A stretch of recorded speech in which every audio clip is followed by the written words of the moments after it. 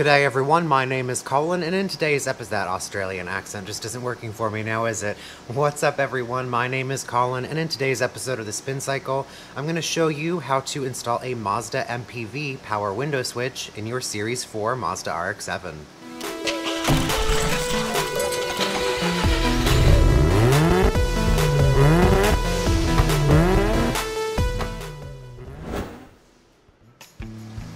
So today's video is kind of a companion to a video that I uploaded recently, in which I showed you how to remove, disassemble, clean, and reinstall the power window switch that came in the FC as standard to get it operational again. The reasons that you would want to use an MPV window switch, however, are that MPVs are everywhere in salvage yards, the switches are extremely inexpensive, they come in a variety of colors, and when you compare them to what you have now, which is likely to be broken, the plastics and the switch mechanism are fairly sturdy. Now, they don't seem to suffer quite as badly from the contact corrosion issue as the FC switch does, and I'm not entirely sure why this is because as far as design is concerned, they're very similar. Now, I'm not going to cover how to remove the window switch in this video because I covered that in the video that I mentioned before. So if you're unsure how it comes out and you're concerned about breaking it, go ahead and check out that other video so you can see how I do it and you have a good understanding of what's holding it in. Because as we all know, everything in the inside of these cars loves to break if you so much as look at them funny or your cat farts. Therefore, in this video, you're only going to see me showing you how to depin the connector for the current power window switch and repin it properly for the MPV switch. That way, everything is plug and play, you drop the switch into the door, and away you go. The only tools you're going to need to do this are a flat blade screwdriver or similar prying tool to get the switch physically out of the door panel, as well as a terminal pick set, a mechanic's pick set, or I've even had some success in the past with using a paper clip, though using a paper clip can be kind of fiddly because they're just not very rigid.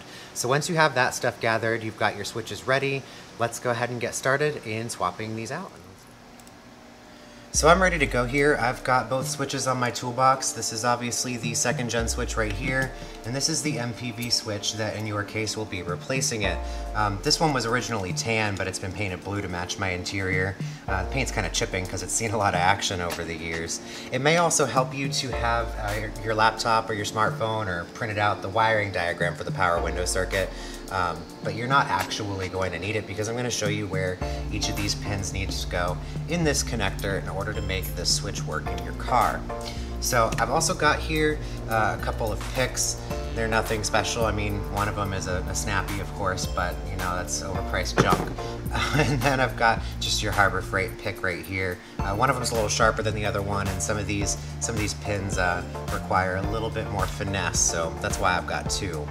So if you look in the connector, which I know it's going to be extremely difficult to see and you probably won't be able to see it at all, there are actually little tabs, little plastic tabs at the base of each of these pins in here that you need to push up out of the way to release the pin from the connector so you can pull the wire out of it, and you get at it from this side, not the back side, from the front side. So once you have your switch out of the car and you look down in there, you're going to be able to see exactly what I'm talking about, and I'm going to have to clean that switch out because it's gotten pretty gunky. So now I'm going to go ahead and take the pins out of this connector so that I can show you how to repin the MPV switch into it.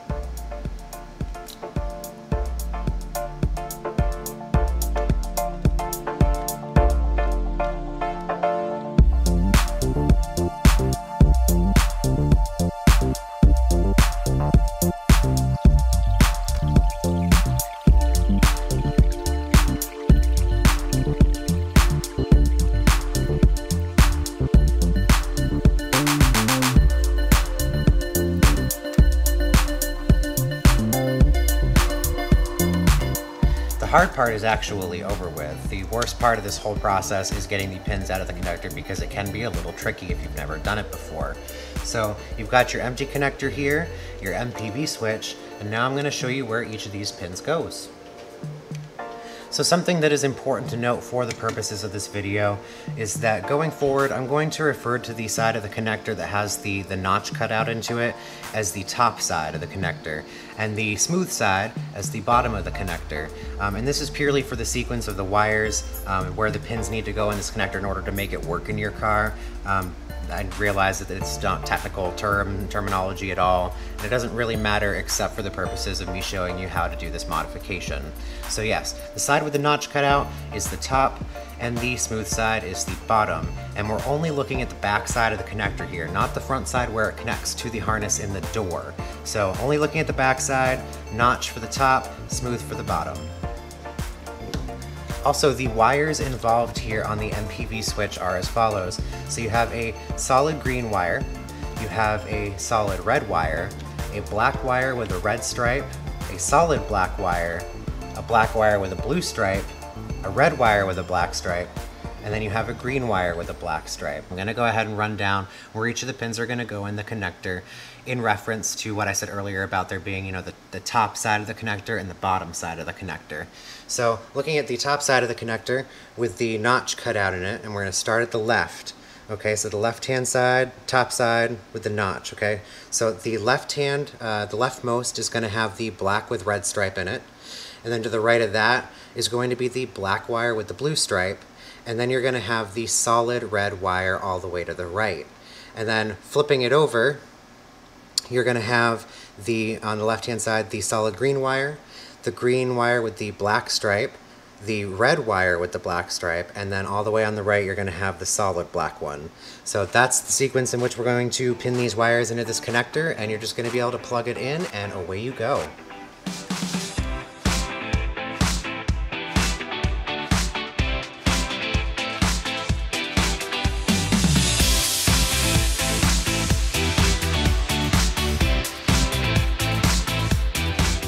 Now we have the pins all firmly snapped into the connector. We can go ahead, plug this into the door harness and make sure it works, which I showed you how to do it, so it should work. And then we can clip the power window switch back into the door panel, and that's all you have to do. So let's go try it.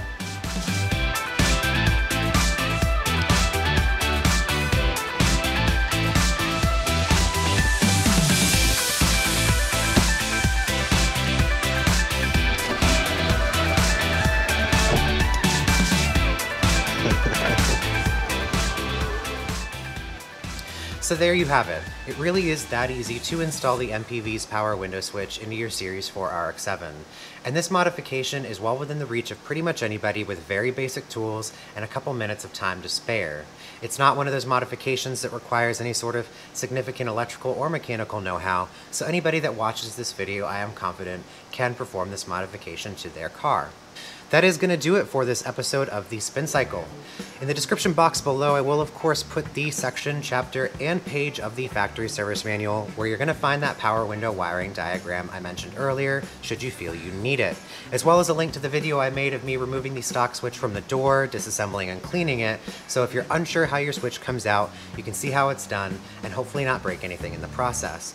As always, please like or dislike the video and give me some feedback as to why either way, and if you're new to the channel, please consider hitting that subscribe button as it really helps me out. So until next time guys, take care.